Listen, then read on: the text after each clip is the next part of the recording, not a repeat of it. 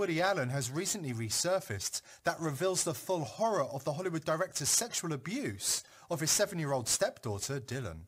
But Woody wasn't finished by just having his evil way with just one of Farrow's children.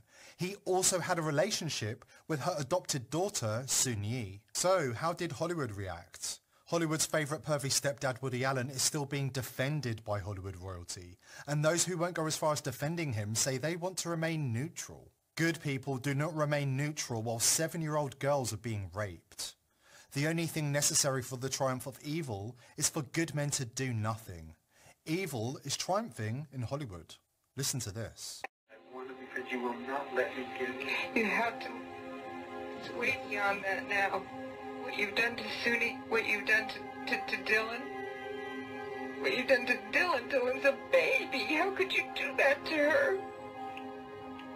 I don't know anything of the kind. I know what Dylan tells me. You've told me nothing but lies. Dylan tells the truth inconsistently. No, I don't know that, Woody. I've always been worried about you and Dylan. And I didn't know the doctor had to report this to the authorities. I didn't know that. I went just to be sure she was all right. And she's not all right, Woody. She walks around the house holding her vagina. She sleeps with me. She's scared of you. And you hurt her. And I feel pretty guilty myself that I wasn't there to protect her.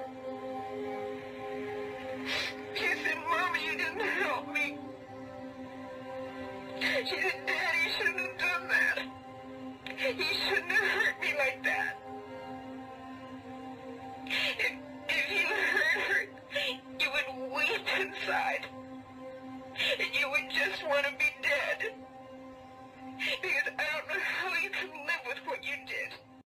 Well-known reprobates like Hollywood director Woody Allen and convicted sex offender Harvey Weinstein are far from the only predators in Hollywood with powerful political connections. There are a lot more cockroaches under those floorboards.